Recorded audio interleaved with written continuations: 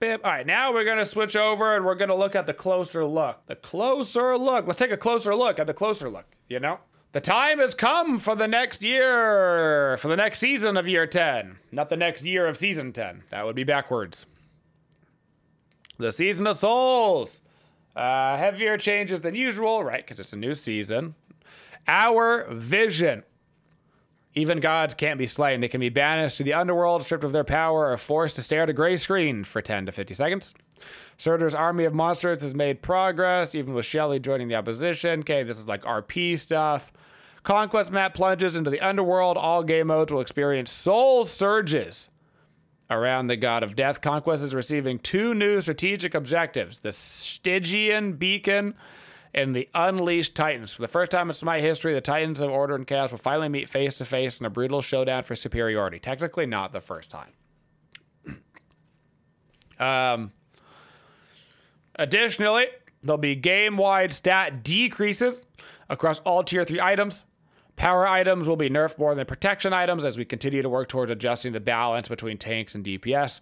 This season update is intended to heavily favor tanks. In addition to their stat advantage, they'll also be receiving a variety of utility buffs to the passive effects of their items, and there will be 3 new sets of tank-focused glyphs. About time that we got some more glyphs in the game. Glyphs was a really cool feature that like got added to the game and then just like stopped being worked on, I feel like. So that's nice.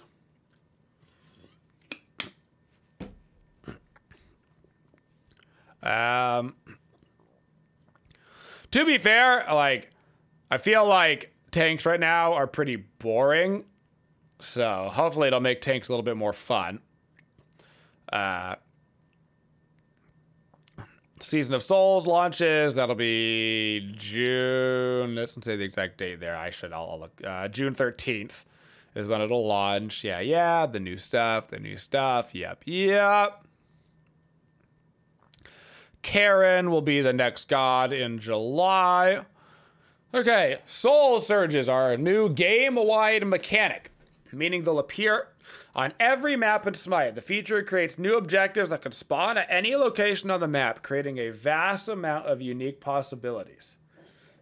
When a god dies, a Soul Surge will spawn at the point of their demise. There are circular areas of effect that grant movement speed to all gods in the area, and a buff to damage dealt to gods with low health. While a Soul Surge is active, spirit minions will spawn from the center, attacking nearby gods, providing XP and gold when slain. Any additional god deaths anywhere on the map cause the area to expand in size and extend in duration. After the time expires, there's a global Soul Surge cooldown for all players. Okay.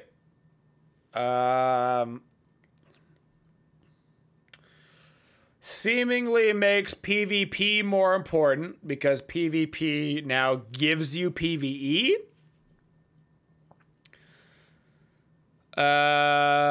Also seems to favor snowball-y type characters like a Thanatos to get a kill that spawns a thing in the area that gives you the bonus damage on the other characters that give you the thing, almost like a Bloodforge-y, Thanatos-y type favored environment. It's definitely, depending on how it works, pretty brutal to die and then give the enemy more XP. Gotta be super careful with that in terms of snowball potential. Gameplay features Conquest. Ooh, spooky. Ooh, so scary. This all-new underworld art set features a variety of deadly new assets. Season of Souls Conquest is all about big objectives. Wanted to introduce more ways to get a meaningful advantage over the enemy team through the clearly visible and contestable counters. Stygian Beacon. Capture point style objective. Located just outside the middle of mid lane. Stand in the area in greater number than your opponents to capture it. The beacon will always activate exactly 3 times each match of Conquest. The team that successfully captures the beacon will gain a permanent stacking buff that increases their damage dealt to towers, phoenixes, and the Titan, as well as team-wide gold and XP. After the 3rd and final beacon, the Titans will break from the binds of Tartarus and become unleashed. The lane with the most total structure health will be highlighted, and after a slight delay, the Titans will march down it. Titans will meet in the middle of that lane and face off with their melee attacks, as well as 2 new abilities. Depleting an Unleashed Titan's health bar to repel it teleports it back to base, then continue to push to victory with your surviving Titan. Unleashed Titans are symmetrical and use a fresh set of HP bars separate from the health they have while bound in base. Slay a Titan in the base before or after this encounter to end the match and win the game, so like standard. These 2 objectives create a big opportunity for team fights. Both of these objectives favor the team who properly position the right players in the areas, but knowing exactly what will be necessary is harder than it seems. If a team overcommits to the beacon, they might leave themselves open to losing a Gold Fury or Fire Giant. Which are more valuable? Using these new objectives in this way and splitting your team effectively will be the key to victory. Additionally, Conquest is getting some additional balance and pathing changes to solve some problems we have seen across the Season of Souls. Shutdown bonuses and Cyclops chests will decrease in value. Gold buff, silver buff, and both mid-harpies will increase in value. Fire Giant respawn will be increased to 5 minutes, and the buff duration to 4 minutes. Phoenixes will be easier to kill. Access to the nearest buff camp from lanes will be quicker, and paths around Harpy Cyclops camps have been opened up more for faster travel times. Mid lane is significantly wider and shifted more towards solo lane, as the beacon will now spawn on the dual lane side of mid. Okay.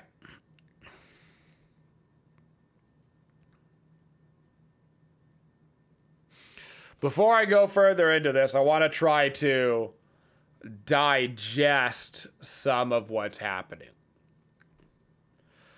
More objectives, hypothetically, equals more team fights. Less mindless PvE, more PvP, in my opinion, is good. Because what makes Smite fun? Is it AFK farming the back harpy for the 10th time? Or is it PvPing around an objective and then getting an objective? PvP is what makes Smite fun. PvE is just the necessary evil. So the idea behind more objectives and more like strategy around the objectives, I like the idea. But there is always the concern, and there's no way to know this until you play, about if there's more objectives, does that just mean that there's just more snowball? How strong is the beacon compared to the Gold Fury and the Pyro? Does it become you have to fight over the beacon, and if you lose the fight, you lose the game because of the whole Titan mechanic? Who knows? We don't know when those beacons spawn. After the 3rd one is when the Titans come out. Is that the 5, 10 at 15 marker? Is that the 10 minute, 20 minute, 30 minute marker? When those come out is very important to know how this is going to affect the game. So there's a lot of missing knowledge here in order to like fully judge how that's all going to work. So my assessment of the beacon and the Titans is I like trying to get people grouped up more. I like trying to get more team fights and more PvP because it's better from a player perspective and a viewing perspective. In SPL, if people have to group up more and fight more, it's a better viewing experience. More people want to watch. For streamers, if there's more fighting, there's more grouping, there's more stuff, people want to watch more, right? So the idea is solid, But you just always got to be careful, because if it becomes the first team to win the beacon, you know, all of a sudden snowballs and then gets the pyro and then gets the gold fury and then has an 8K lead in 10 minutes, that's bad. So how do you balance that out on the like kind of supply side of things will be interesting. And hopefully it does get worked out. Permanent buffs are always scary. Getting the beacon and you're going to do more Phoenix damage, more tower damage, more Titan damage is very scary for Snowball, especially if you're combining it with making Phoenixes weaker. More damage to Phoenixes plus Phoenixes are weaker can be a very dangerous combo, even for like split pushing. You know, how much does it affect like split pushing and being able to like go in and quickly kill a respawn Phoenix? Who knows? So my official decree on that is I like the ideas. Execution is going to be spooky. It is the Season of Souls, and they've scared me. They've scared me. Next up, gameplay feature balance. This season has some sweeping balance adjustments. Nearly every tier 3 item in the game is going to be getting changed, and roughly 35 underperforming gods are getting utility-focused buffs. Interesting. I would have rather this been the other way around, but that's okay. Earlier today, somebody asked, would you rather buff all of the bad gods or nerf all of the really good gods? I always lean into the nerf the really good gods. Because right now there's like 12 gods that are just objectively better than everybody else. There's like 2 gods per role, basically, that are just like way better than every other god in those roles. So I would have rather seen like Thor nerf, Hachiman nerf, Marty nerf. But that's not to say that they can't nerf like the top 10 gods and do this. You know, a 2-for-1 deal at Costco would be cool. So if they end up nerfing like the top 10 gods and buffing the bottom 35, I think that could be good on both ends. Item stat efficiency nerf pass. Over the past years, through many buffs and nerfs, there tends to be more buffs than nerfs, so the items as a whole gain more stats. Additionally, new items are added to overcome especially high barriers to get players to break habits to try them. So item as a whole gain more stats. Basically just saying that there's like a power creep over the years, which is just how video games work. It's always a power creep. We're taking this opportunity this season to do a game-wide reset. All tier 3 items will have their physical, magical power base stats reduced by 30%. That's good. Decrease the health, physical, magical protection base stats by 15%. So clearly favoring buffing protection item ratio to physical power. They talked about how they wanted to like buff tanks as a whole. So that's a 15% buff to tanks as a whole. Overperforming items may have additional nerfs on top of these. Underperforming items may receive additional buffs on top of these, and starter item upgrades and a few relevant map effects were also adjusted. On paper, that sounds good. I think most players would agree that there is simply too much damage in Smite right now. We've talked about it 1,000 times. If you get stunned for 1 second in Smite right now, you're dead every time. There's a 100% chance if you get stunned, you're dead. So if you get hit by 1 CC ability, you simply die unless you have your Beast Aegis up, which isn't particularly an enticing meta. It doesn't feel like there's a lot of counterplay opportunity. Some of the results we've seen from this, it's harder to cap.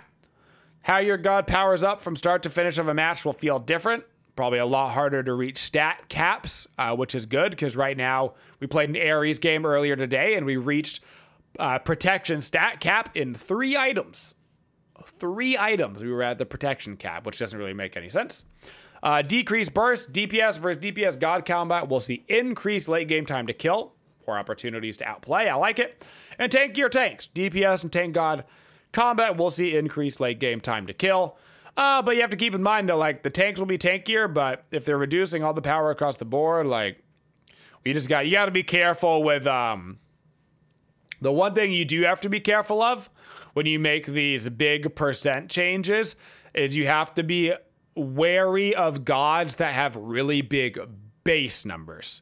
So if you're going to be reducing this across the board, that's going to affect scaling gods a lot more than it affects base gods, right?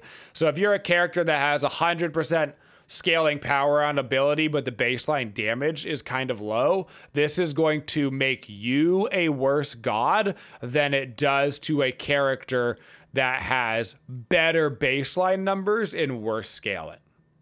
So you got to just keep that in mind in terms of balance, because that will have a big effect on the game. Few examples. Divine Ruin will go from 100 power to 70 power. Deathbringer goes from 40 physical power to 30 physical power. Spirit Robe would go from 40 of each protections to 35 of each protections. I mean, I guess that is the math on that, but I would have, like, that right there seems strong. Divine Ruin from 100 to 70, but Spirit Robe from 40 to 35 feels like Spirit Robe wins that trade right there really hard. Deathbringer only having 30 power is kind of wild. The community feedback and data toward tank balance has been consistent over the past few updates, so we aim to build some tank favoritism directly into this. What's up, okay, wow, such wow. Like I said, this as a philosophy, I don't think there's anything wrong with it, because I do think that Smite has power creeped way too hard into one-shotting. So I think that the idea, I think that their hearts are in the right place, and we're just going to have to see, hopefully they recognized that doing this change means that gods with big base numbers, aka warriors that have 4 damaging abilities. I'm particularly concerned about gods like Wukong, who have got 4 different ways to do damage. You can just abuse baseline damage plus like 1 bluestone and then go full tank. But hopefully they recognize that doing this change means that there needs to be a preemptive nerf to baseline numbers of those certain characters. So hopefully a part of this patch will be baseline nerfs to certain, probably mostly warriors, I would say, that will be able to abuse this. There might be a few assassins as well that might be able to go like a tanky build and also abuse it. But hopefully that was thought about and looked at. New glyphs. Relic Dagger is getting, oh, that's fun. Relic Dagger is getting a glyph. That's cool. Bewitched Dagger, I bet you can guess this one. An Eldritch Dagger. Bewitched Dagger. Bewitched. Witchblade! Witchblade! Hey! They brought back Witchblade! I don't know which one in particular, but they did it. Wow. Good. There you go. Shout out to Witchblade being back. That item slot has been missing in the game, by the way. There was a notable increase in the amount of auto attack abusers with the removal of Witchblade. Runeforged Hammer is getting 2 glyphs. Flameforged and Rune Breaking, interesting. And Pridvin. I like all 3 of these items getting glyph because none of these 3 items are meta. And so adding a glyph to a sub-performing item could make them better and more meta. And I like that instead of adding it to items that are already getting picked every game. Like if you gave a friggin' glyph to Bloodforge, then all it does is solidify Bloodforge on every character in every game. So I like that being on kind of those like tertiary, slightly underperforming items. That's a good decision on the glyphs. And to be fair, that's how glyphs were originally kind of used, was to like buff up some underperforming items. So I like that. We won't spoil much about these yet, but they all bring impactful new utility effects that solo and support players should be quite interested in. Cool. Glorious Pridvin does have a wonderful ring to it. A wonderful ring. Additional item balance. There are some additional balance goals hidden within this massive sea of nerf. Underperforming tank item buffs will not counter the 15% stat nerfs, presumably items like Runeforged Hammer and Pridvin, and even Relic Dagger, right? Those are literally just buffing those underperforming items. Underperforming DPS glyph item buffs, presumably like the other glyph on Executioner, which nobody even knows the name of because you buy the other guy. Mage ADC item buffs, that one makes sense. Mage ADCs are basically entirely reliant on the ring tree, and if the ring tree sucks, then all of the mage ADCs suck. So it's kind of like the tree has to be good because it's their only items to buy. Support aura item nerf / shift.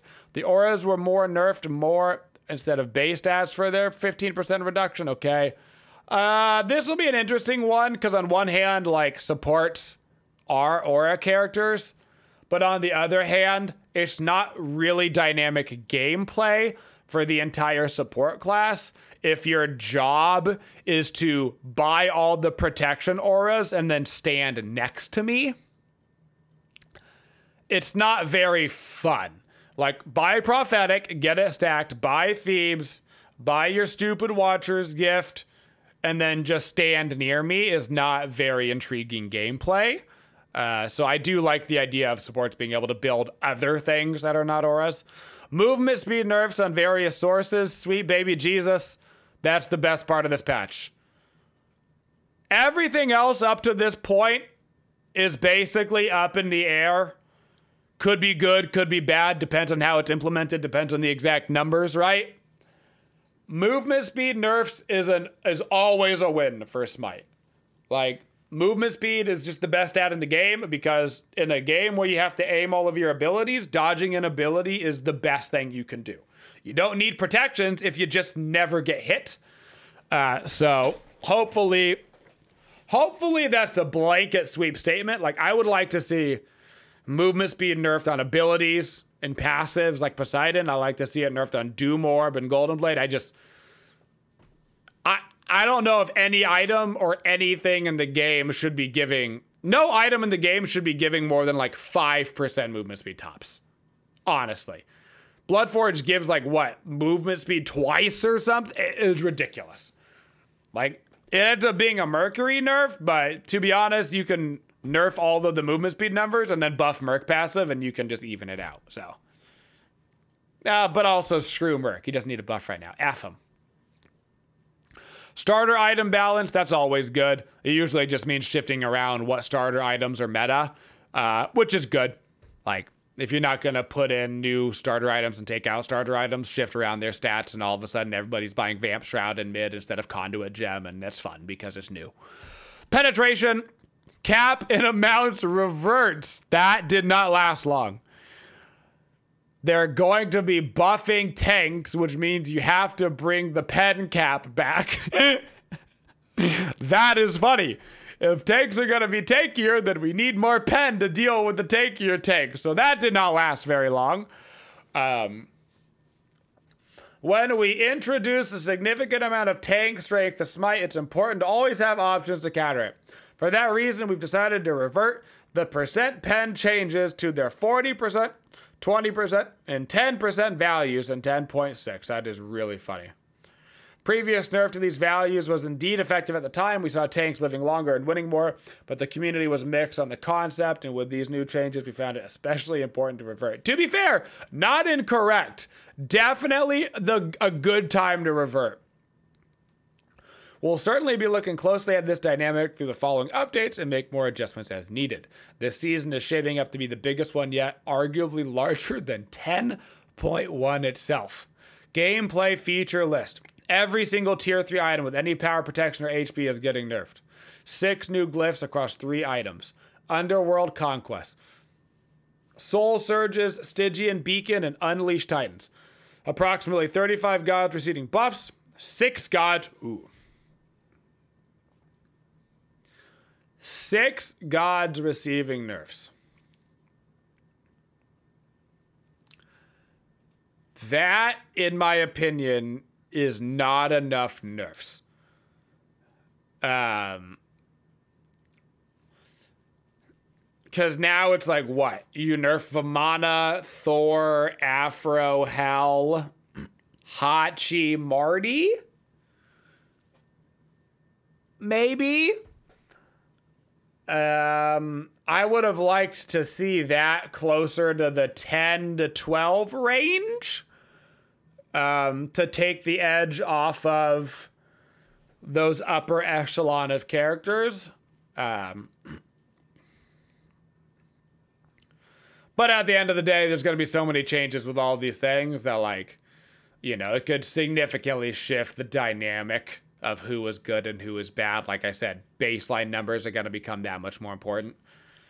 Okay. So, overall thoughts. One, the game is without a doubt going to be significantly different. And when the current patch is crap, that's good.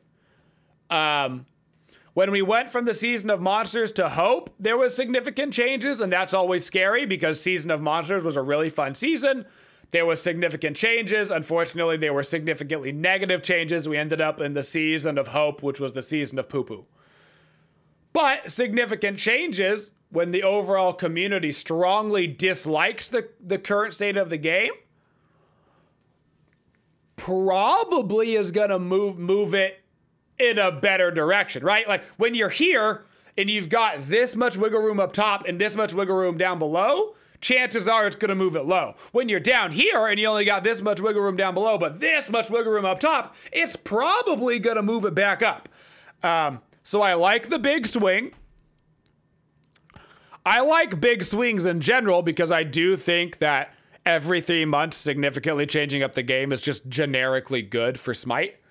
A lot of other games use that formula where there's like 3-4 seasons of year and it does well. And if you look at the Smite player base numbers, outside of the fact that the Season of Hope sucked, and so we lost some players throughout the Season of Hope because it wasn't any good, in general, the numbers are actually still up for the year with the new seasonal format because I think it's just smarter from an advertising perspective and from a gameplay perspective. Speaking of from an advertising perspective, hi, Rez, I know somebody is listening right now, so I'm going to say my idea that I've said 1,000 times. I'm just going to keep it going. Make specific drop campaigns for Smite partners based off of new season arrivals.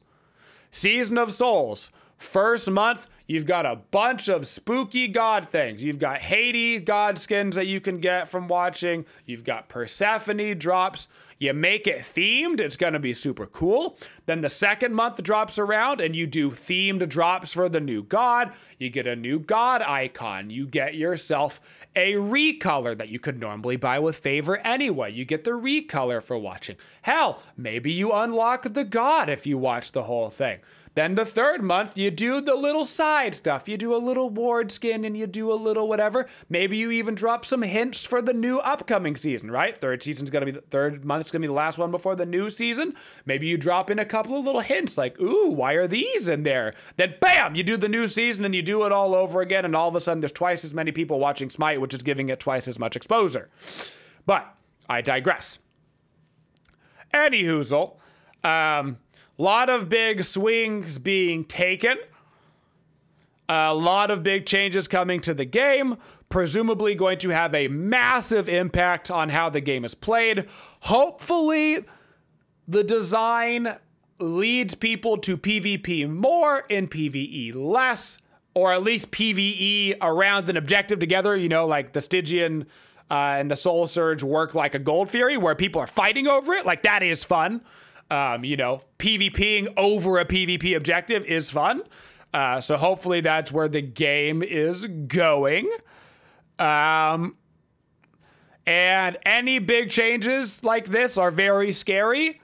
But from what I've seen, the ideas behind everything in this patch all looked really solid. It all looks like they want less one-shots, more PvP, less AFK farm PvE. And then the only thing that I'm not sure on is this Titan thing.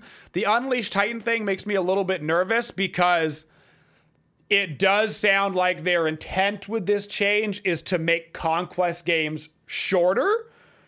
And I do think that when Conquest matches on average are around that like 35-minute marker, I think is when Smite feels the best, because you get a solid like 10 minutes of early game, 10 minutes of late game, 15 or 10 minutes middle game, 15 minutes late game. Like when you have like those defined stages of, okay, you get this amount early and this amount mid and this amount late, I feel like that's like when Conquest thrives.